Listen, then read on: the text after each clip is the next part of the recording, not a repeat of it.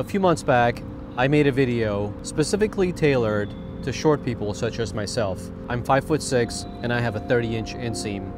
And I pretty much ride any kind of bike I want.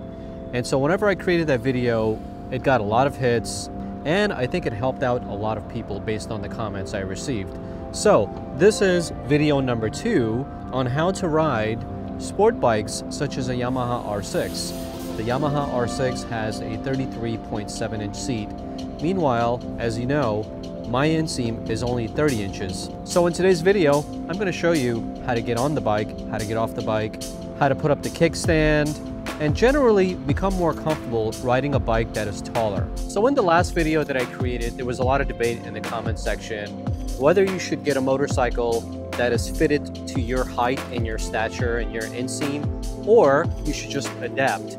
So there was a lot of back and forth going on there, but I do have a couple of my own opinions. Here's the challenge.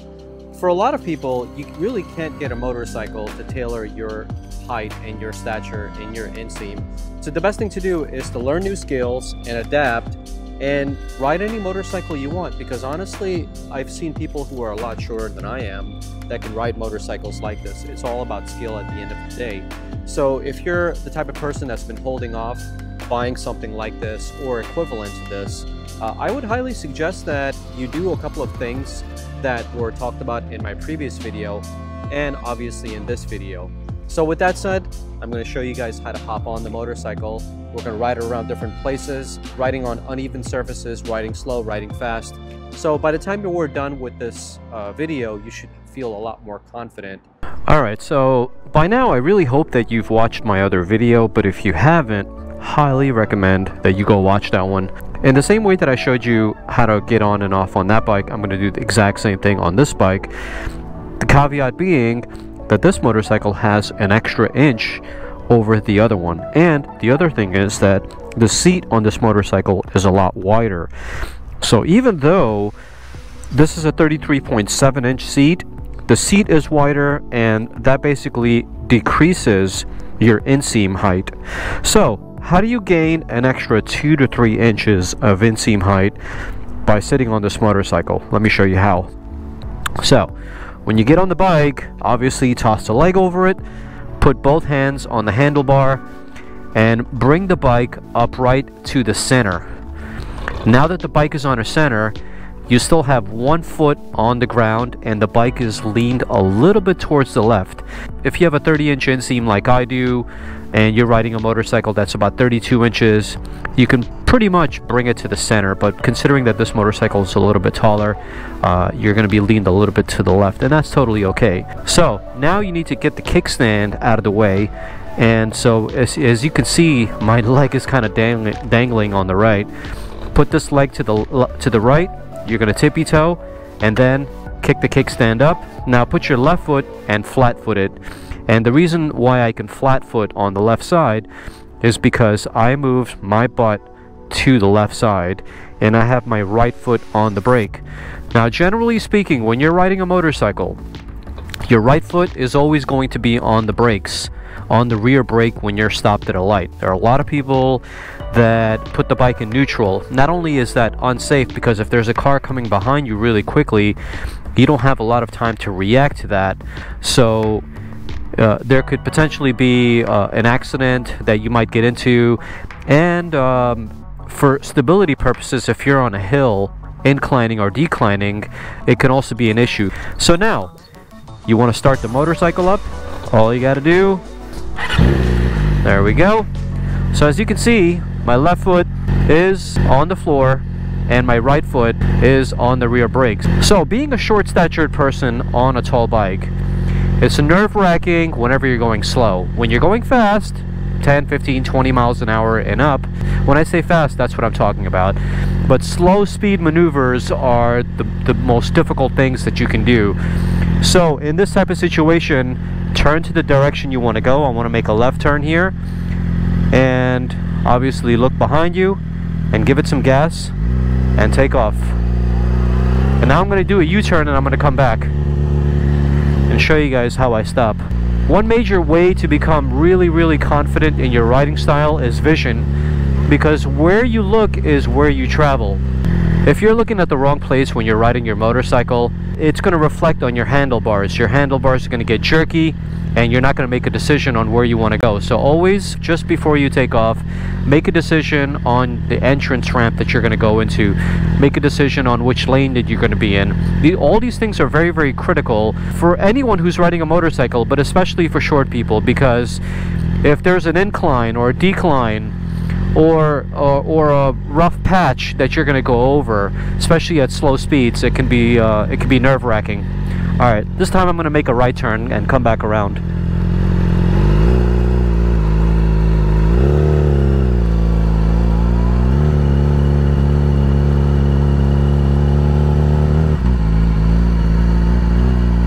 Okay, looking all the way to the right. This time I'm going to use my rear brake to slow down. Provides a little bit more stability. Left foot, flat-footed, as you can see. I'm going to turn off the motorcycle, put my right foot down first, scooching my butt to the right. Now I'm flat-footed on the right, putting the kickstand down with my left foot.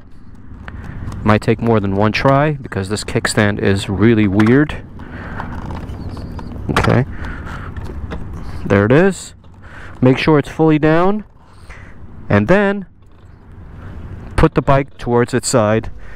And that's how you get on the motorcycle, take off, put the kickstand down. So now I'm going to show you what I look like from the side, so you can see for yourself how comfortable you can be if you buy something like this, how close to the tank you are, how you're positioned, etc., etc. This is what I look like. Alright, I'm going to go slow here so you can see.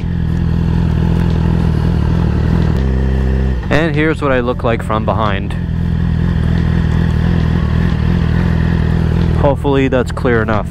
From behind, hopefully you can see this. Turning off the ignition, putting my right foot down, putting down the kickstand with my left foot, looking if the kickstand is 100% down. Yes, it is. Putting the bike down to its side, hopping off the bike, and that's it. So now that you've seen me get on the bike, get off the bike, put the kickstand up, etc., etc., now I think it's time for us to take it on the road, find some uneven surfaces. Maybe I'll find like a gas station, go up the entrance, maybe find like an incline, etc., etc. So let's see if I can demonstrate some of that for you guys, because that's where a lot of people have the difficulty when they're riding a motorcycle. Any motorcycle, doesn't have to be an R6. Alright, so before we take off, I want to talk to you guys a little bit about panic braking and also trail braking. And trail braking is normally talked about whenever you're racing at the racetrack or going around very fast corners. But all trail braking is trailing off the brakes, meaning you're going to slowly give brakes with 2 fingers or 1 finger. Sometimes I do it with 1, sometimes I do it with 2, depending on how much speed I'm carrying and the type of motorcycle I'm riding. But you're going to go very slowly, pressing the brake lever, and then you're going to let it go when you're fully stopped. You won't let it go like right away. You're going to let it go very slowly. So that's basically trailing off the brake. Now, a lot of people, when they're getting on the motorcycle for the first time, especially if it's a new motorcycle that they've never been on, they give it a handful of brake and then they immediately let go. And that can unsettle the bike. So as a short person, if a bike is unsettled and you don't have both feet on the ground, guess what's going to happen? Especially if you're going to pull a brake lever and the wheel is turned a little bit to the right or to the left, we all know what's going to happen. The bike is going to go down, especially if you're looking down with it as well. So never ever look down when you're riding a motorcycle, because wherever you look, that's where you actually end up. So if you're enjoying the video so far and you found it to be helpful, give the video a like, please, and also subscribe to the channel if you haven't already. These kind of videos are things that I really enjoy doing because it helps out a lot of people. I may be creating a lot of videos that are reviewing motorcycles, but I really enjoy teaching people what I know, because I learned from the internet just like you are today. So please give this video a like and also subscribe to the channel. I would really appreciate it, and share it with whoever that might need this. So the other advice I have for you is maybe once a week doing parking lot maneuvers. And it doesn't have to be anything crazy. You don't have to spend a lot of time doing it, because if you're by yourself, it does get sort of boring. You don't have to do this forever, but you see these cones here? You can use these cones. Now, I don't think anybody's here, but you can use them to weave in and out. Mostly what you should be doing is doing some really tight turns, because that's what's going to help you become a lot more comfortable riding a motorcycle. So use something like this thing here. I don't know what this thing is, but use it as an example. Go around this thing and make your turn as tight as possible. Look to the direction you want to go to, and keep going like this. Keep doing this and make the turn tighter and tighter, and then, you know, repeat it, go the other way as well. And I see a lot of these surfaces are uneven, and on uneven surfaces, like there's a little bump over here, you need to carry some speed. If you're going too slow on uneven surfaces, that's when you end up getting in trouble. So carry some speed. I'm doing about 12 miles an hour. That's pretty doable. Alright, I think now it's time for us to get on the road. And I think I'm going to need some gas soon, so we can practice at a gas station, and I can show you guys how to enter the gas station ramp, how to get off, how to merge back into traffic, etc., etc. And while I'm at it, here's some good practice for you guys. Anytime you see a curb, just like this one, and you want to pull over, very slowly stop